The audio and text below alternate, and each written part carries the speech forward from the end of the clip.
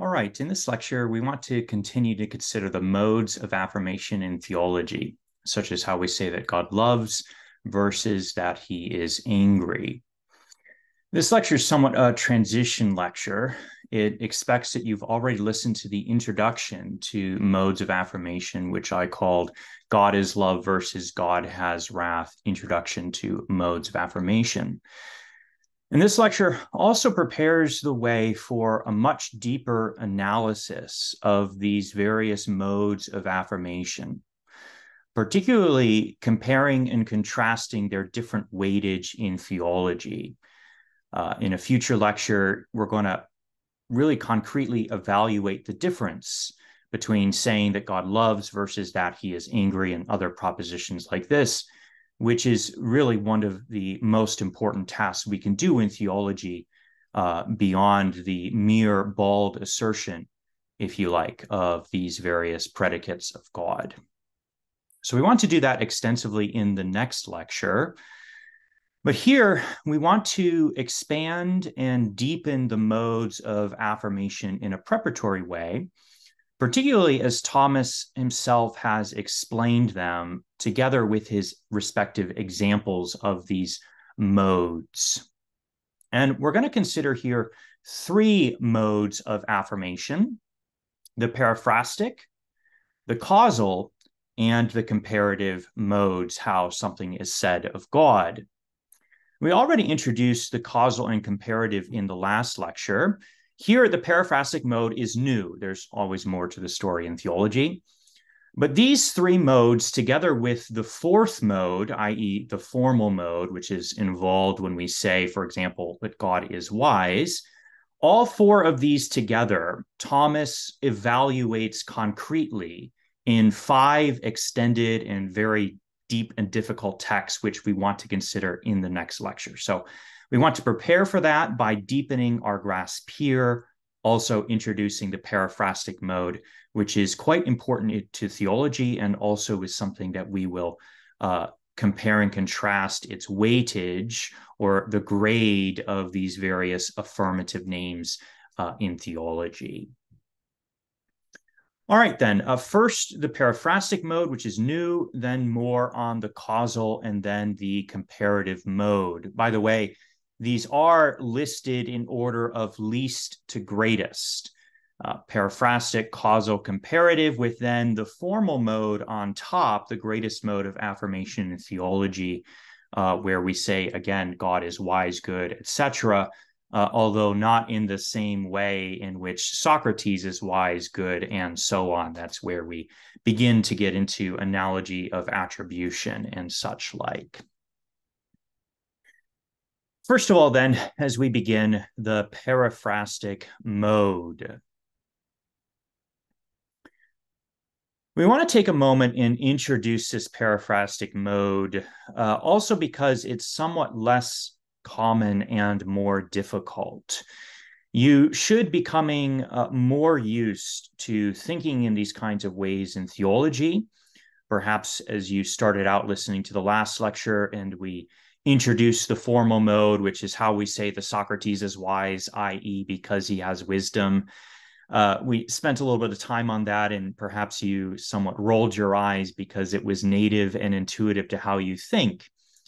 Nonetheless, as we proceeded, hopefully you began to see that this basic way of affirming, which most people mean when they make affirmations of predicates of subjects in their day-to-day, becomes really important to understand exactly what we're doing, particularly as we begin to add on more and more, and particularly less and less amounts of kinds of affirmation. The comparative mode, the causal mode, and then again here, finally, at the very, very bottom of them all, the mode that we call the periphrastic. We call it the periphrastic mode because it paraphrases a negation as an affirmation. It paraphrases a negation as an affirmation. For example, this that God is not foolish is paraphrased as this, that he is wise. God is not foolish. We paraphrase as that he is wise. Thomas would call it the negative mode because it involves division, namely, God is not foolish. Or perhaps he would call it the privative mode because it divides something real, i.e., foolishness, in creatures.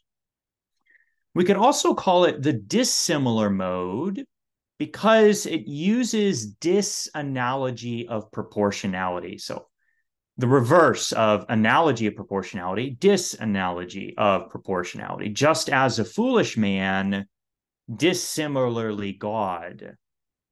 We also sometimes call this mode proceeding through mode of contrary form, because this kind of affirmation says that something is the form which is contrary to the form which is privated thereof. For example, something is hot because it's not cold, or again, God is wise because he is not foolish. This periphrastic mode is not infrequent in theology. For example, the proposition that God is simple uses this negative or privative mode of affirmation.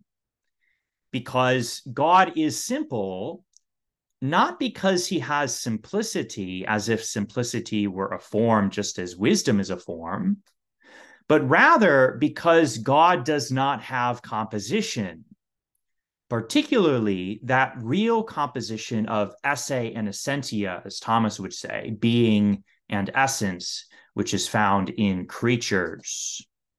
In all modes, Thomas says, in all modes, i.e., all those modes of real composition, this that God is simple is to be held.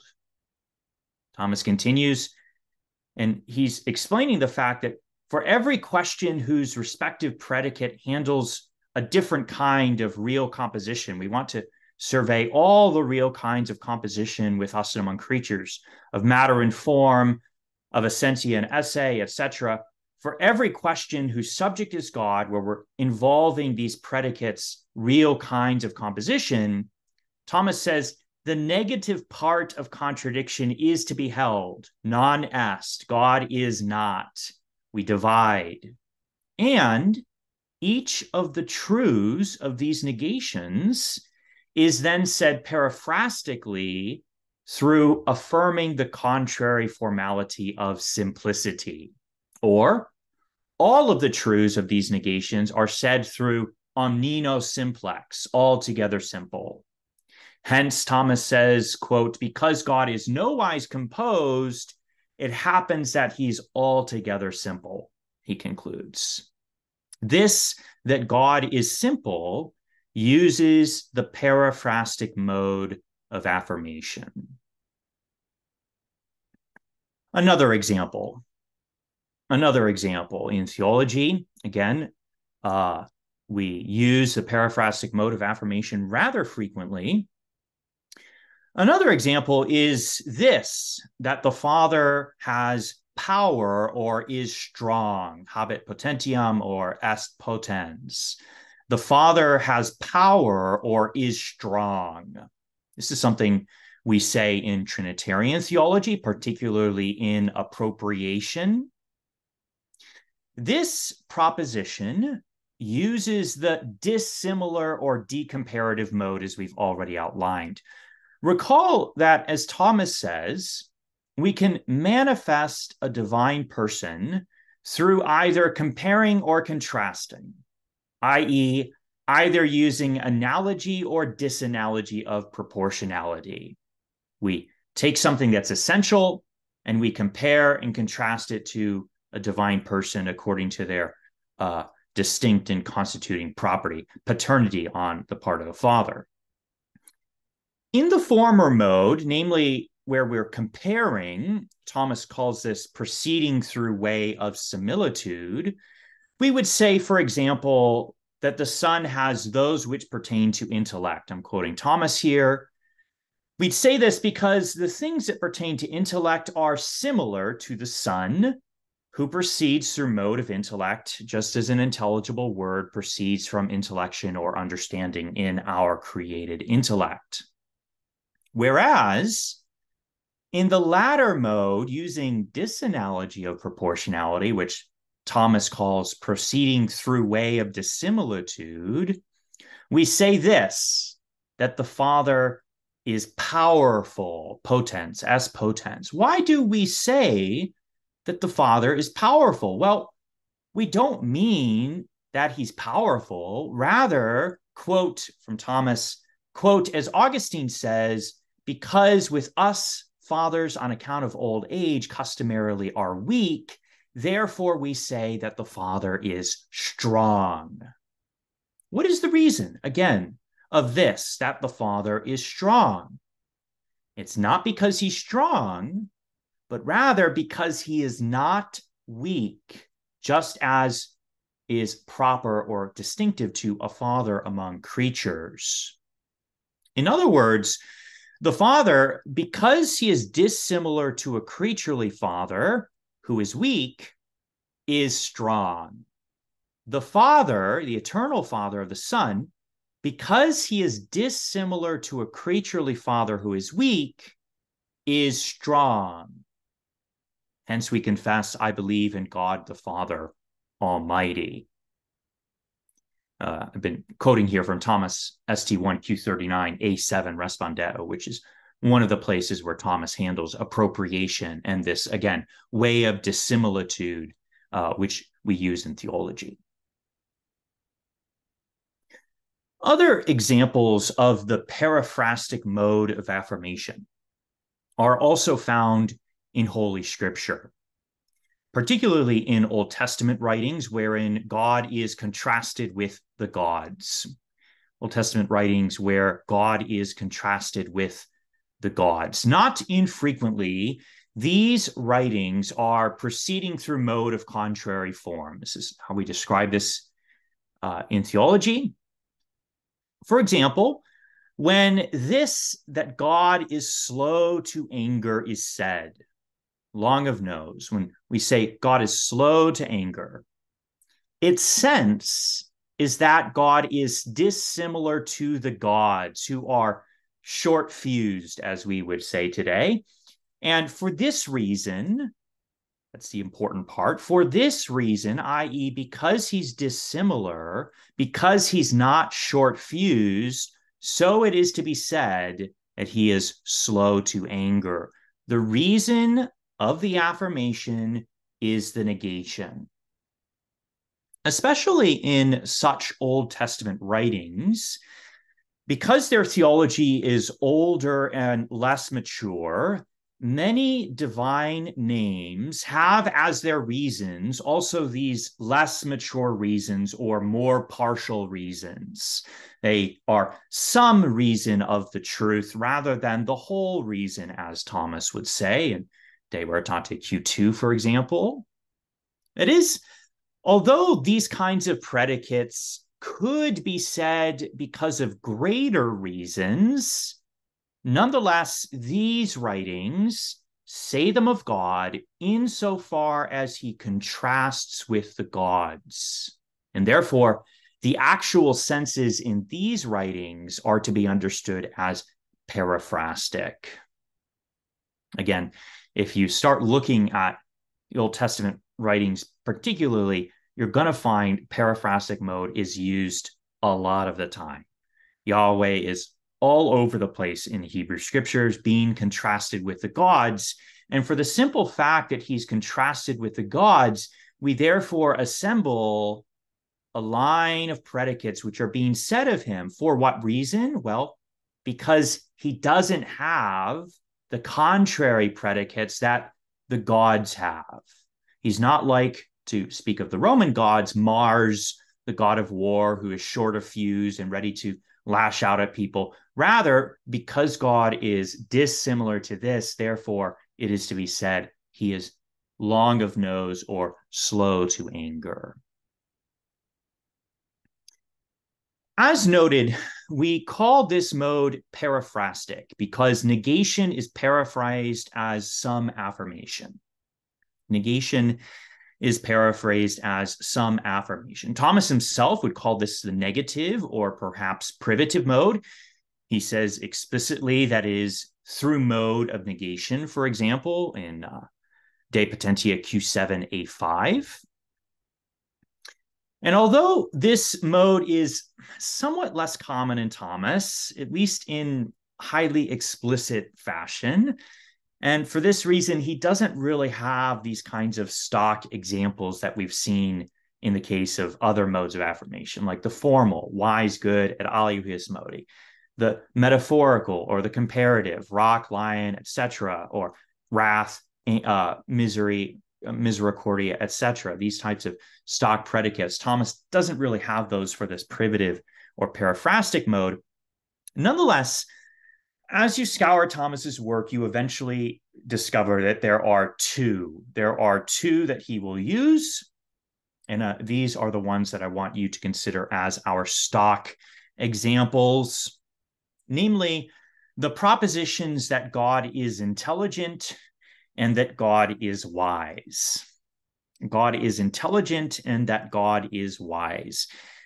These two kinds of propositions correspond to material and disordered realities being privated, respectively. Recall, as I mentioned to you, underneath the comparative mode, we had two kinds of comparative predicates, which is why we have two stock examples. Predicates which involve similitude of being or essence or form, rock, lion, etc., or predicates which involve similitude or are on account of similitude of work or effect, work, opus, or effect. And these are wrath, misericordia, or pity, and so on and so forth. Similarly here, God is intelligent represents privating, or as an example rather, of privating merely material realities, whereas wise here represents privating disordered realities. So this, that God is intelligent, is because he is not brutish. Thomas says he doesn't have that mode of being how brutes exists, or dumb animals, we might say, dogs and cats. On the other hand, he's wise. Why is he wise? Well, speaking merely because periphrastic reason, God is wise, i.e., because he's not foolish. Again, you hear this is a disordered reality, a disordered aspect of reality that we are privating. Thomas says, quote, that defect which is in those lacking wisdom, i.e., their foolishness. So God is intelligent because he's not a dumb animal, so to say. He doesn't have that mode of being. He's wise. Why is he wise? Well, speaking merely according to the periphrastic mode, God is wise because he's not foolish. Two important notes about this periphrastic mode. A first is that similar to the comparative mode, which we noted last time, the periphrastic mode involves propria. Again, go consult Aristotle, book 5 of the Topics. It involves propria, or properties, i.e., distinctive or unique features. Risibility is a proprium of man, a distinctive feature that distinguishes him from all others, namely because he is able to laugh or has the power to laugh. This periphrastic mode involves properties, i.e., distinctive features. In negative theology, we private real creaturely forms through privation of each of which we more and more distinguish God from all others. This is where we are doing the scholastic version of the holiness of God. God is altogether other. He is altogether distinguished from others, and we accomplish or enact this distinction in our intellects. We make God holy. We sanctify the names of God by flagging these properties of creatures, these distinctively creaturely properties or features, and we negate or private them of God. We speak of this as privation rather than merely negation, because the things privated are real, being or real aspects of being. So we private real creaturely forms in negative theology. Sometimes we then say upon these privations that God, because such and such privation is that contrary form to the thing privated. This affirmation is periphrastic mode. So we say something is hot because it's not cold. We say that God is wise because he's not foolish. After we've privated something, sometimes we come along the backside and we proceed through mode of contrary form. We periphrastically say this by affirming, for the reason of the negation, contrary form. Thomas does this in various places. Again, when you start looking, the periphrastic mode of affirmation is actually rather frequent in theology. He does this in various places. For example, SCG 1C14. SCG 1C14, this is where Thomas is beginning the SCG, and he says, just FYI, we're going to be proceeding through mode of negation, and we're going to be doing a lot of negative theology, and it's fitting for us to do negative theology. And then he has some explanation about the very basic ways we do negative theology. He says, quote, we say this, that God is not an accident, and through this privation, he is distinguished from all accidents, close quote. Whereupon God, because he is not an accident, is a substance. Because he is not an accident is a substance. Again, what is the reason that he's a substance? Well, here, it's only because he's not an accident. Note this very clearly. This is so important. You need to understand this.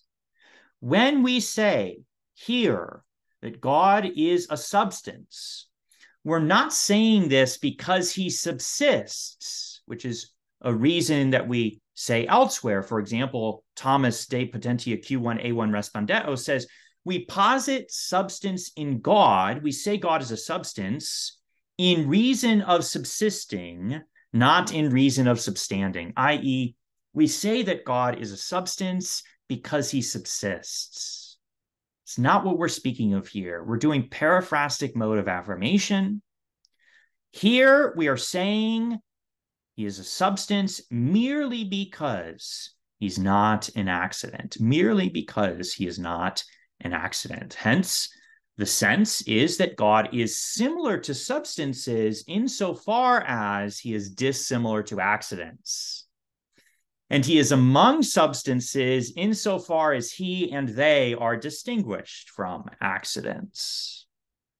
Similarly, Thomas goes on, quote, we add that God is not a body, and through this privation, we distinguish him even from some substances, whereas before we were uniting him to all substances, ipso facto that we distinguished him from all accidents.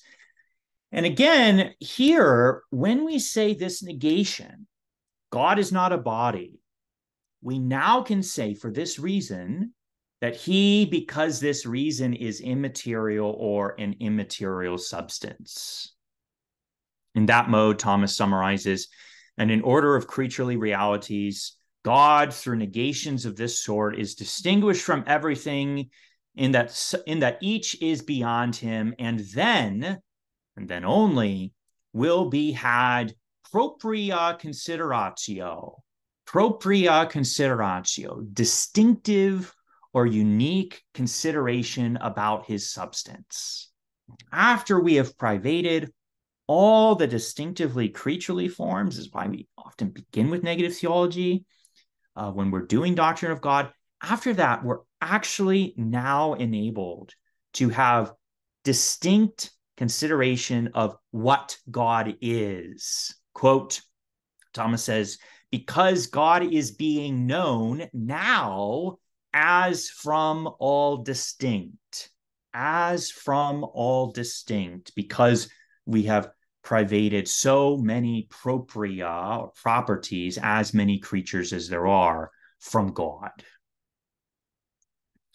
Holy Scripture, of course, is doing this frequently. For example, Numbers 23:19.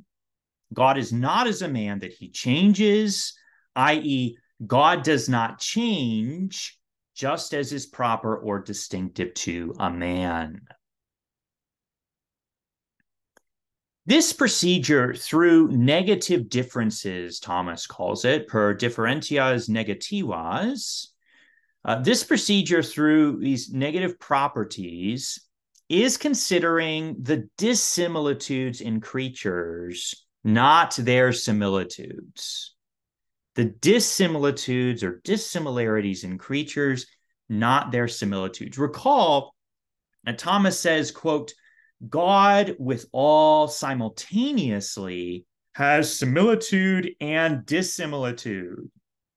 He's taking this from Dionysius, who says, quote, the same created realities are similar and dissimilar to God. This is in Divine Names, chapter 9, and the Thomas quotation is in SCG1, C29, of course, where Thomas speaks of similarity in theology. God, with all, simultaneously has dissimilitude and similitude.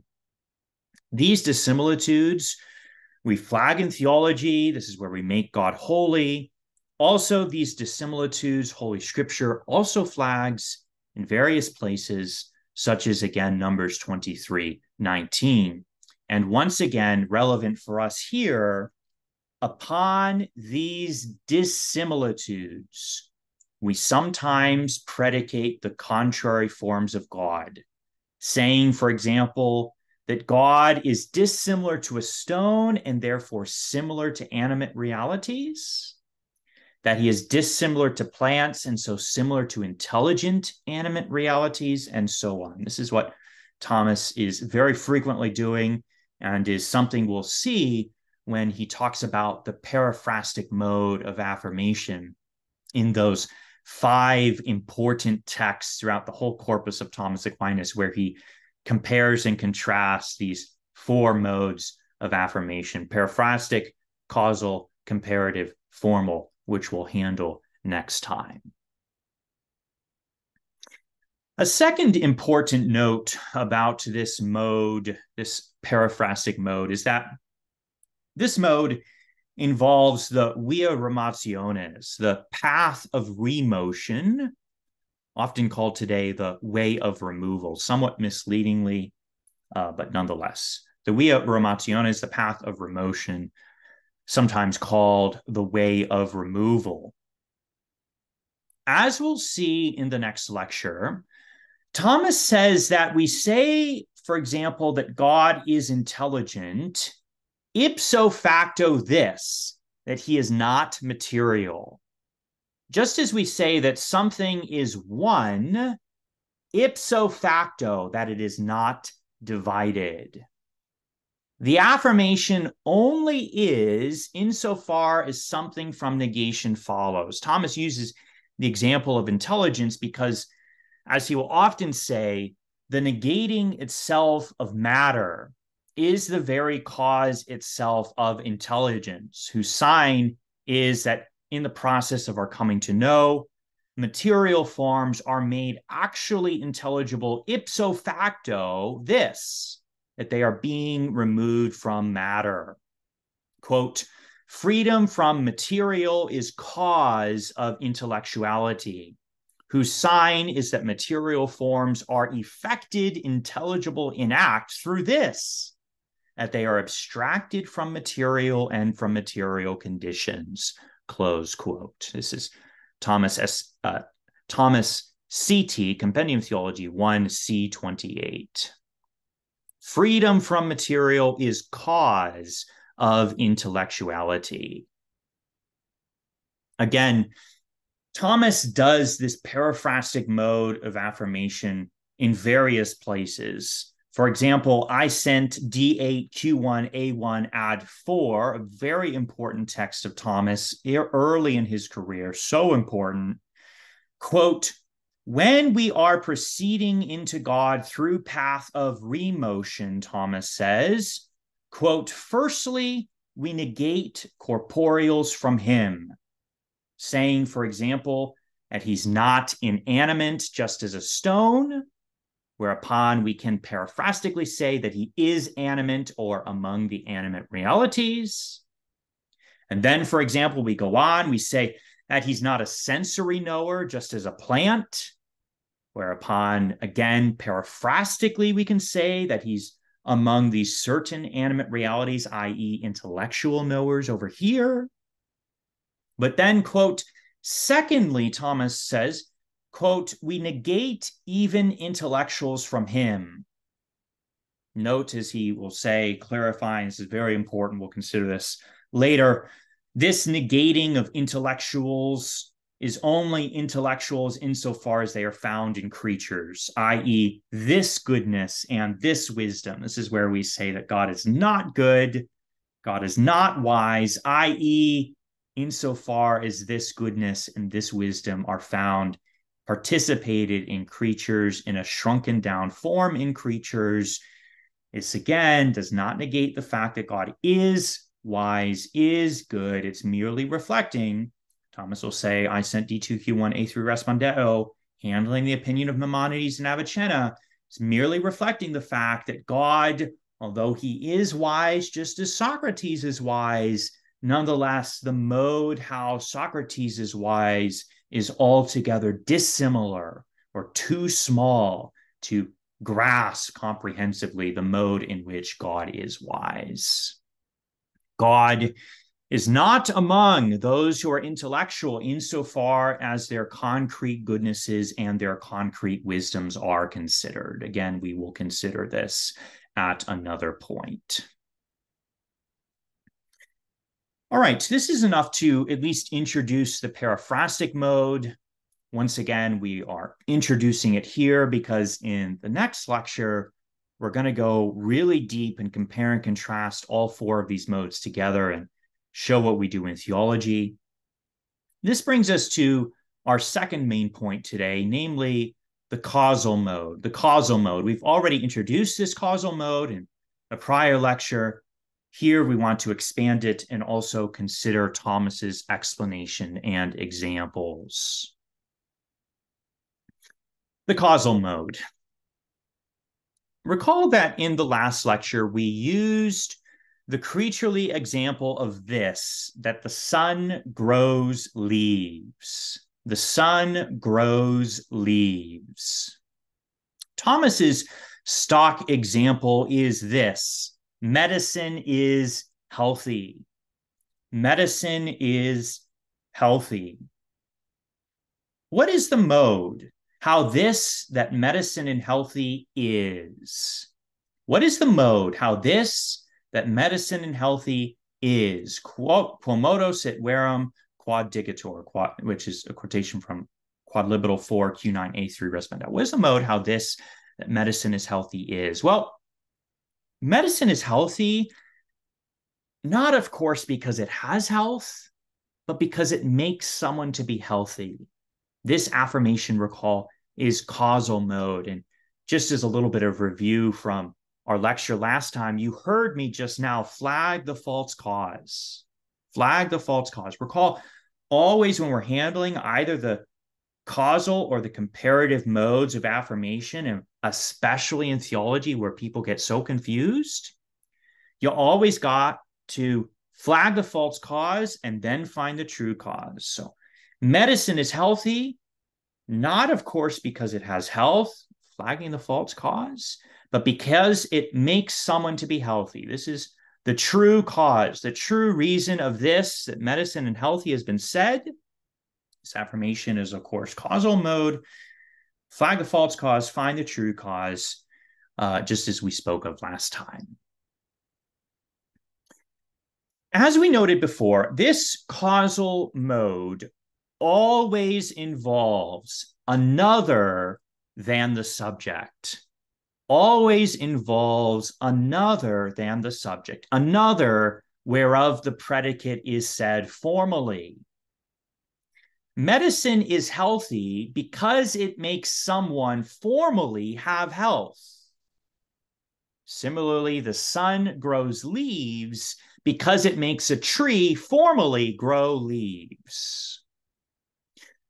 Notably, because this causal mode involves predicating something of another formally, for example, a man is healthy, and because this causal mode also says something per posterius, i.e., medicine is healthy, for these reasons, Thomas will sometimes say that this causal mode is less true than the formal mode.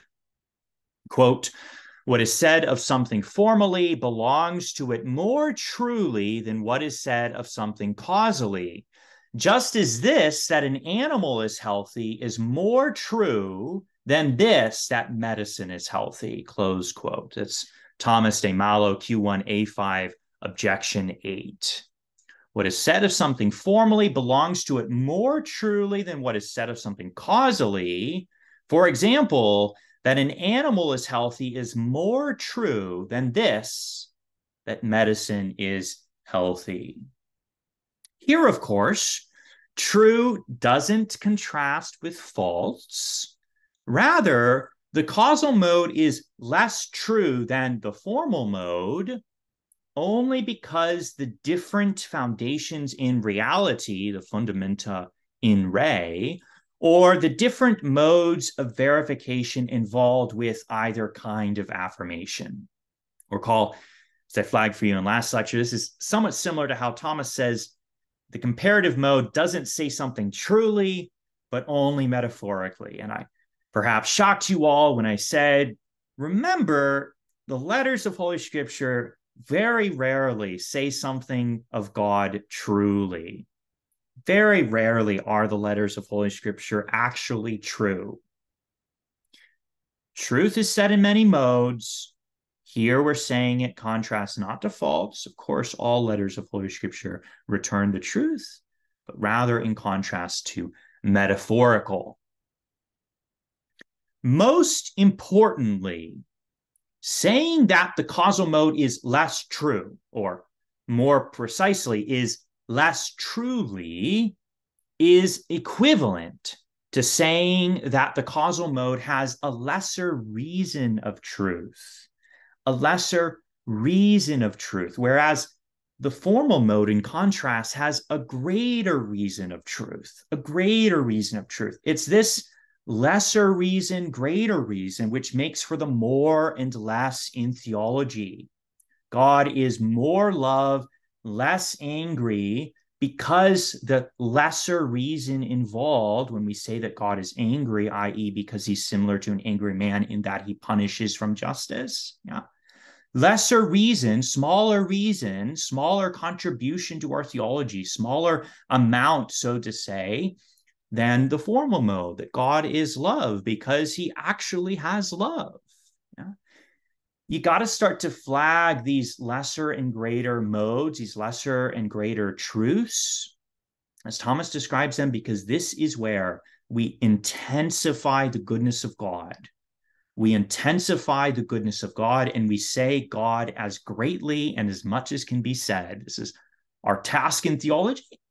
It's not only to bring all of the perfections of God into view from reflection upon the perfections with us among creatures, but to grade them according to more or less, so that our overall image or output in our knowledge of God is most similar to who God is, who is always greater. That's always the task. God is always greater. You can never overshoot the goodness of God. So the comparative mode, Thomas's stock creaturely example, as we've said, is the fact that medicine is healthy. His stock divine example is this, that God is our hope. God is our hope. Again, we ask, what reason is it that this, that God is our hope, is? What reason is it that this God is our hope is. It's not because God is that very hope through which we hope. Here I'm flagging our false cause. Rather, it's because he somehow makes us to hope. He somehow makes us to hope. Similarly, Thomas says in I sent D18 Q1 A5 respondeo, God is our wisdom causally, because through this wisdom is effected in us.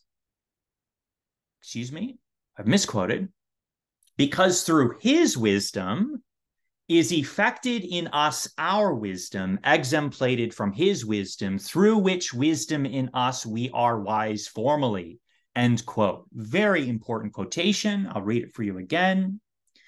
God is our wisdom causally, because through his wisdom is effected or caused in us our wisdom, exemplated from his wisdom, through which wisdom in us we are wise formally.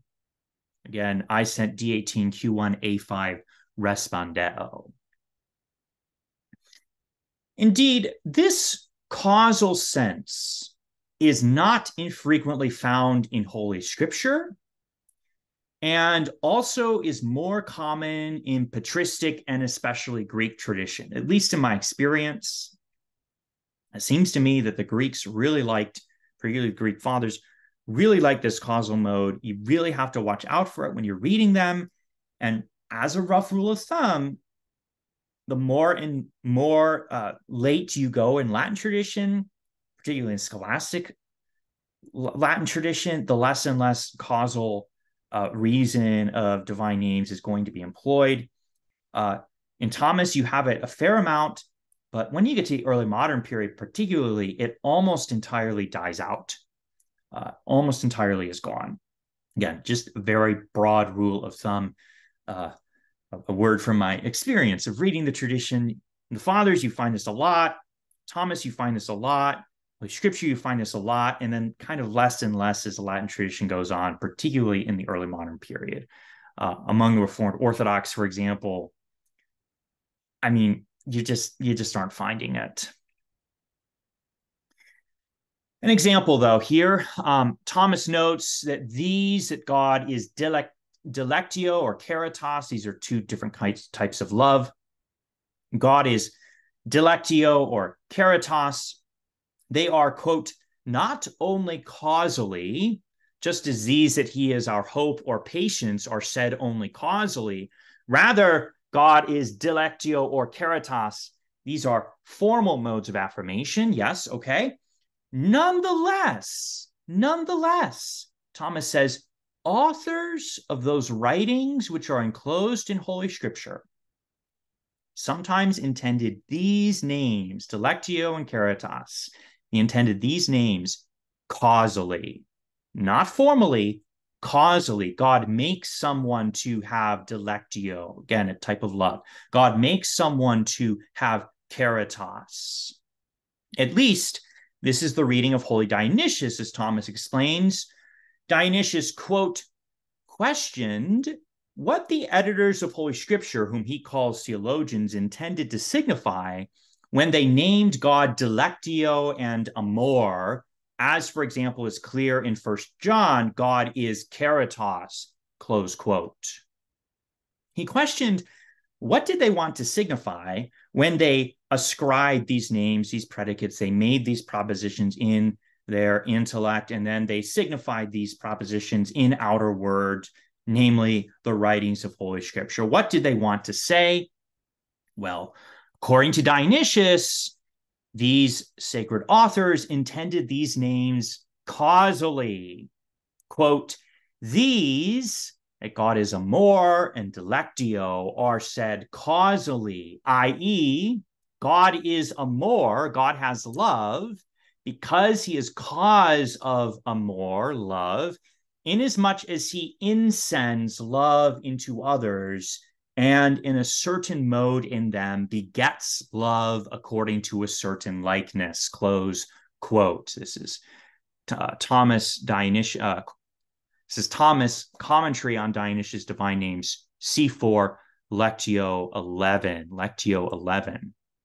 Again, the quotation here, quote, "These that God is amor and delectio are said causally in Holy Scripture, i.e., God is amor, is love, because he is cause of amor, love, inasmuch as he insends love into others, and in a certain mode in them begets love according to a certain likeness," close quote.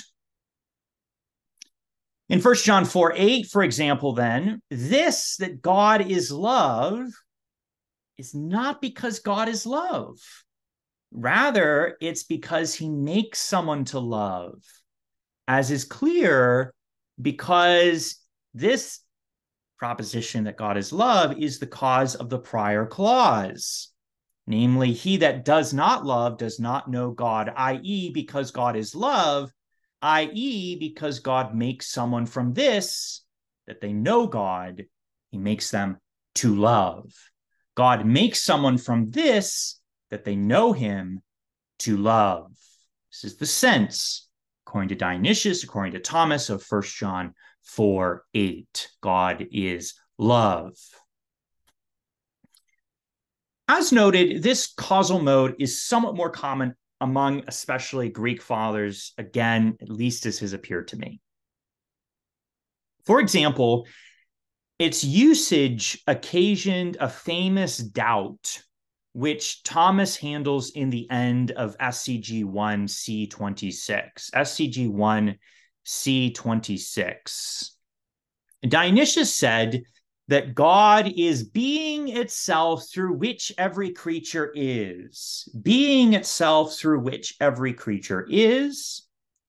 Something which Dionysius intended, Thomas flags, obviously not formally, because God is not that very active being, actus essendi itself, through which each creature is.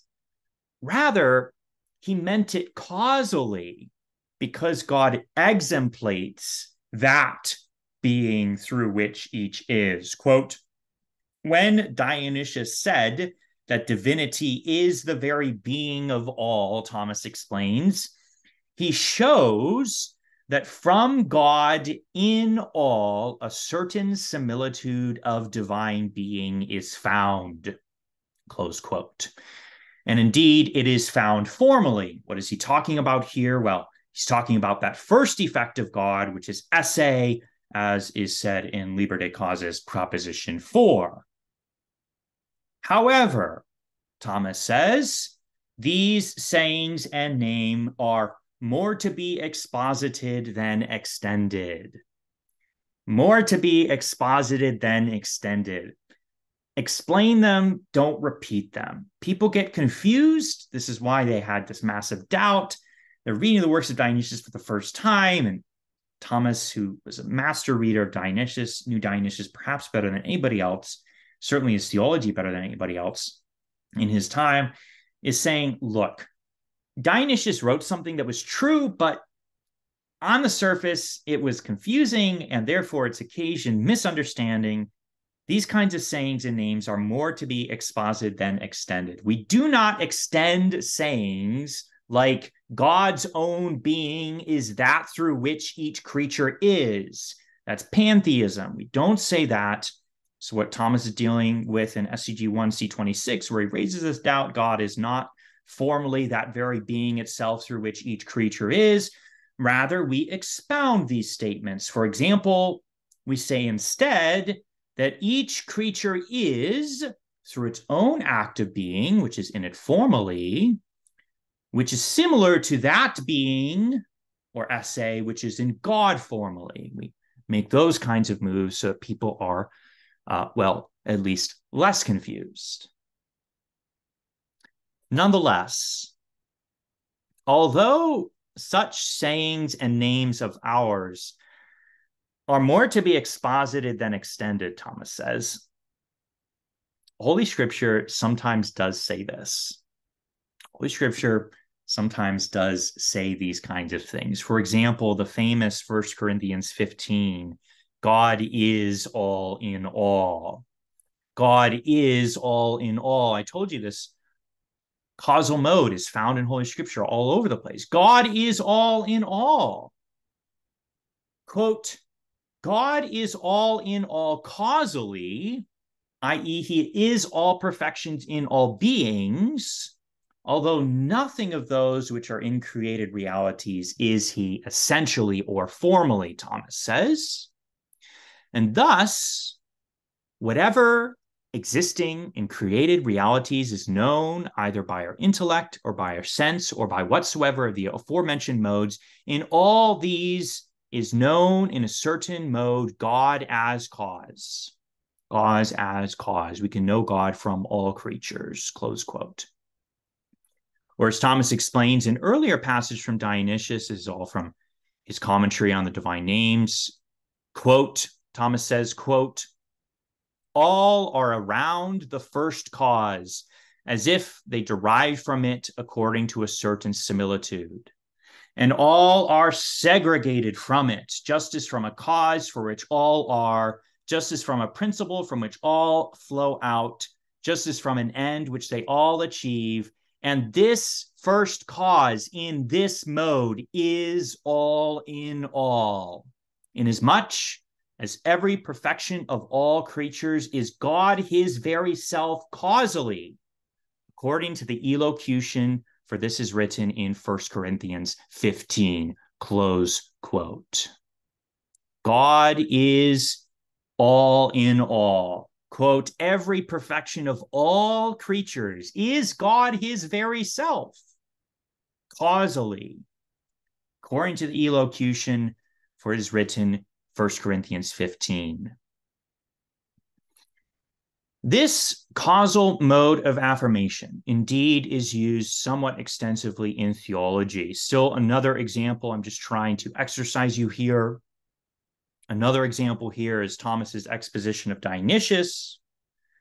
Thomas notes, God is time of those which become, i.e., time causally. He is esse in whatsoever mode existing, i.e., esse causally. Again, we're reminded of that doubt of some who misread someone who misread Dionysius, which Thomas just handled above in SCG 1C29. He continues, quote, God is the very generation in all, in whatsoever mode they are generated, i.e., generation causally, because he bestows generation to all. You hear the causal reason? Because God bestows generation to all, i.e., he makes some to be generated, as is said in Isaiah 66, close quote. And then, here's the zinger, quote, and not only the very existence themselves are caused by God, not only the very beings themselves are caused by God, but even whatsoever are in those existence, for example, parts, natural properties, and those which in a certain mode either inhere like accidents or substand like substances, close quote, whereupon again, God is all in all, i.e., is all perfections in all beings, i.e., causally. Causally, God is all in all. In other words, he is all perfections in all beings. What is the reason of this that has just been said, that God is all perfections in all beings? Not formally. It's heresy. Don't say that, or it's severe. Well, it was declared a heresy, a Lateran 4 with Amalricus, but nonetheless, it's a significant error, not formally, causally. It's pantheism. That's why it would be, participating in heresy in some mode. A very, very bad thing to do. Good. All right, that's a little bit more on, again, this causal mode. We're trying to expand our understanding here. We're preparing to drill down deep and compare various names of God that we say in theology. I mean, I've been comparing and contrasting all the way through here, but we want to do this very, very deeply so that we can maximally make God great. This brings us now to our third and final point for today. Somewhat more briefly here, the comparative mode. The comparative mode. As we noted in the last lecture, Thomas handles the comparative mode under many names and uses many examples. We flagged that his stock creaturely example is this: that a field laughs. That a field laughs, where expropriating from the very laughing of a man, the flowering of a field is said to be the laughing of the field, but not except metaphorically, Thomas says. Not except metaphorically. This is Thomas, I sent D22 Q1A2 objection 3. We also flagged in the last lecture that throughout his opera, Thomas has two sets of stock divine examples, which exemplify respectively similitude of essence or form and similitude of work or effect. We had lapis leo et alius modi, rock, lion, etc., and then ira, misericordia, etc. We have wrath, mercy, i.e. pity. Recall I told you, when you see misericordia or mercy in lines like this, it's not mercy. It's pity, compassion, or what we would call today sympathy. That's the reality that we're speaking of, sympathy. God has these on account of similitude of work, because just as a man possessed of such passions, whether wrath or sympathy, behaves in a certain manner, so God, when he behaves in that manner, therefore takes on these names affirmatively in the comparative mode. So these two sets of stock divine example, the former, rock, lion, etc., Thomas handles in many places. Its first occurrence is in I sent D4 Q1A1 respondeo. I sent D4 Q1A1 respondeo, where Thomas contrasts the comparative and the formal modes, whose difference, he says, is founded or grounded upon those principles, those creatures whence divine name is being taken. It's very important, very, very important indeed.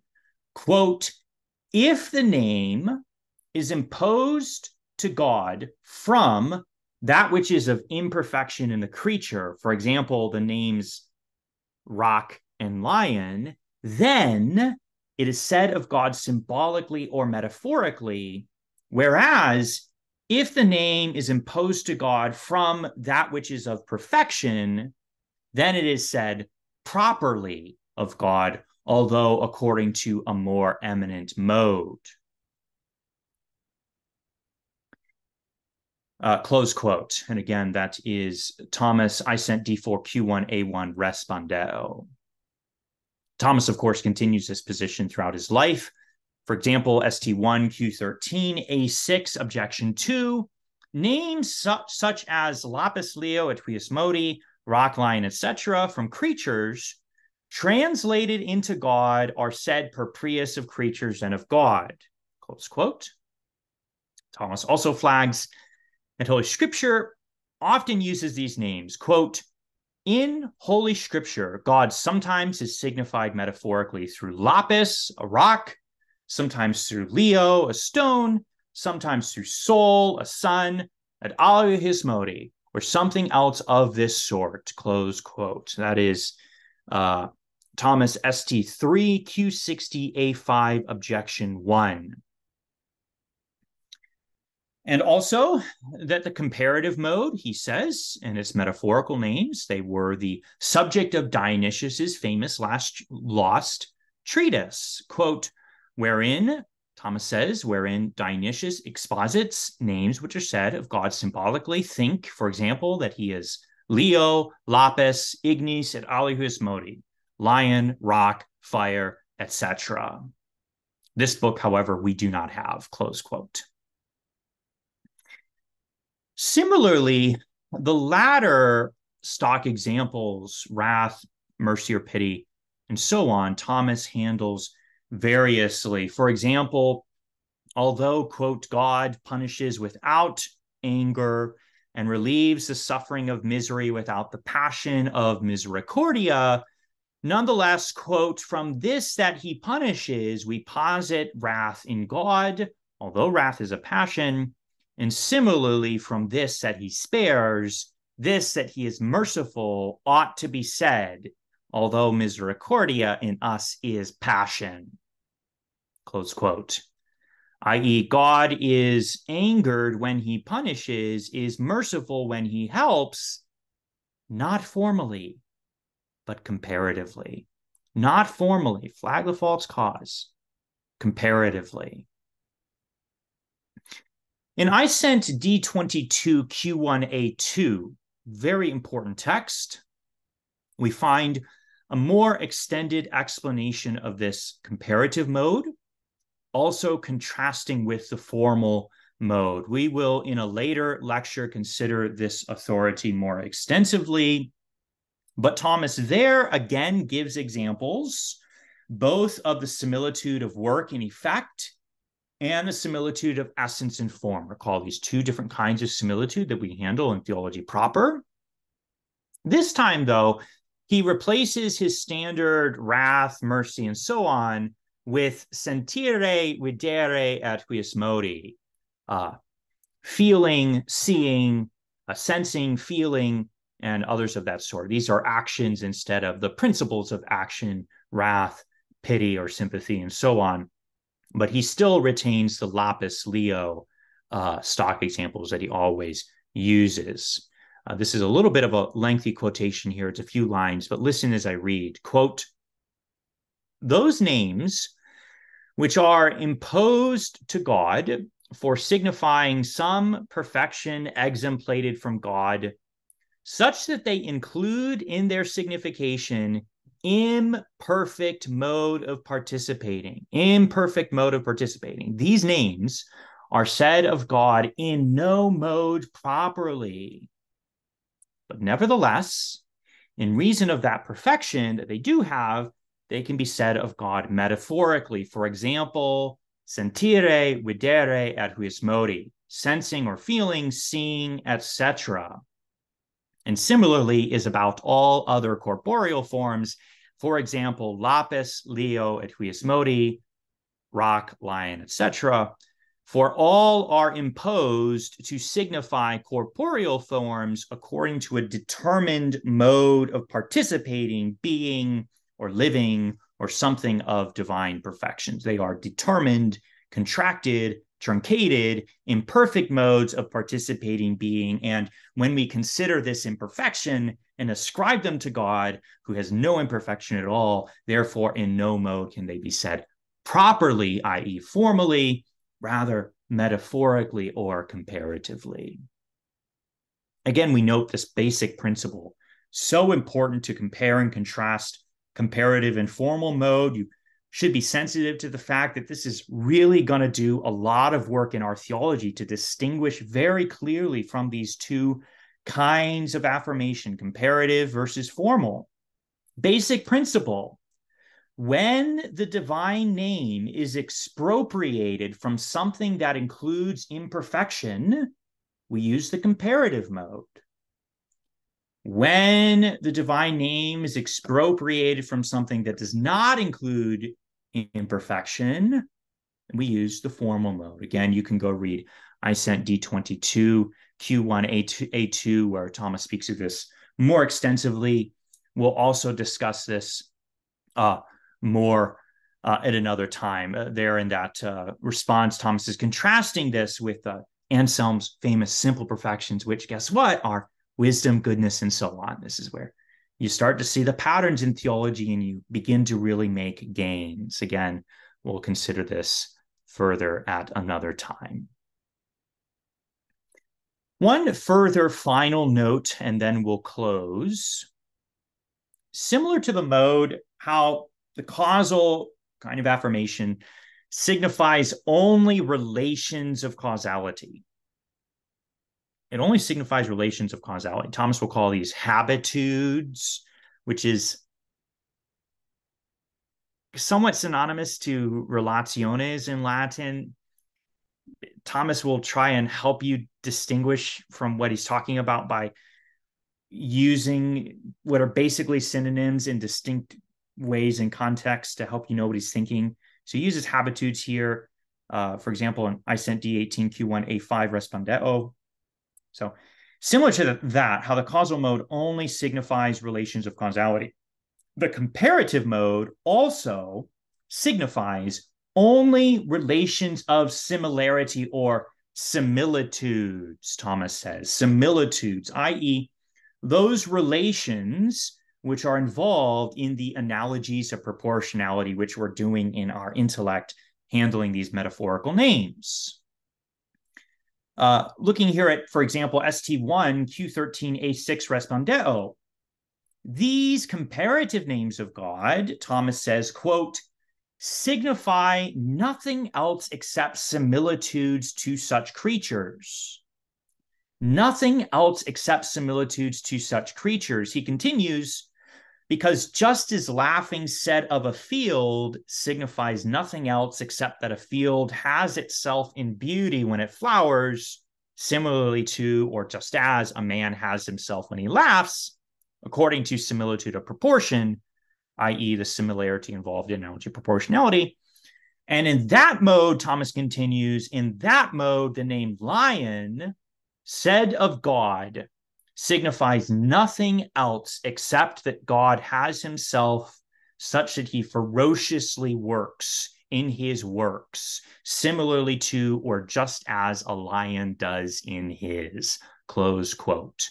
The name lion, which is said of God, signifies nothing else except a similitude, because God bears himself, conducts himself, holds himself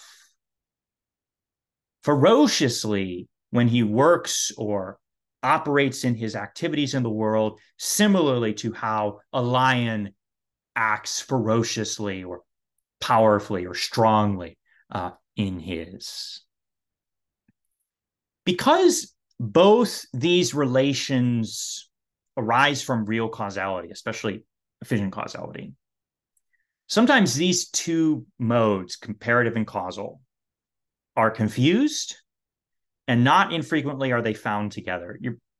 You're going to just want to flag this away in your head because you're going to come across it a lot. Hence, for example, even Thomas in I sent D2 Q1 A3 respondeo places the comparative mode under the causal. Okay, I've tried not to confuse you too much by giving you a really clear grading system, which is true and, of course, representative of Thomas's thought, but just flag away in your mind that because of this overlap, there's a little bit of overlap here in the giving of reasons. They are distinct, very distinct. Nonetheless, they go together. Just flag that. One signifies the causal relation. Another signifies the similarity relation, which happens upon the exchange of efficient causality, because omne agens aget sibi simile. Every agent, when it acts, operates in such a way that the effect is similar to it. Omne agens aget sibi simile. I don't need to remind you as we close that, again, relations, just as negations, do not posit something in God. Do not posit something in God. Quote, Thomas says, concerning those names which are said of God negatively, or which signify relation of him to a creature, namely relative names, which are involved in the causal mode and comparative mode of affirmation, concerning these two names, kinds of names, it is clear that in no mode do they signify God's substance or what he is or who he is. Rather, they signify the removing of something from him, we're speaking of negative names, or the relation of him to another, or actually the relation of something to him, close quote. They signify, Albertus Magnus would say, the drawing away or the drawing nigh of creatures. This is why, again, in causal and comparative mode, we always, not partially, but totally negate the predicate involved. And so then affirm it because of either a causal or comparative reason. God has wrath. No wise because he has wrath, because he has zero wrath. but rather because when he works punishment in the world, he conducts himself, or he has conducted himself, similar to a man who is gripped by anger and therefore punishes. All right, we can bring this to a close. Here in this lecture, we have introduced and explained a little bit the periphrastic mode. We've expanded the causal and then the comparative mode primarily from Thomas.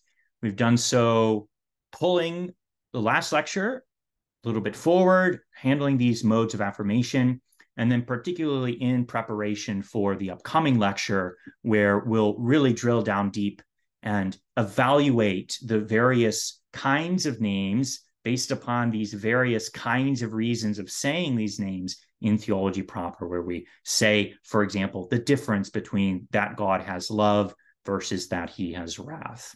I hope it's been helpful. Thanks so much.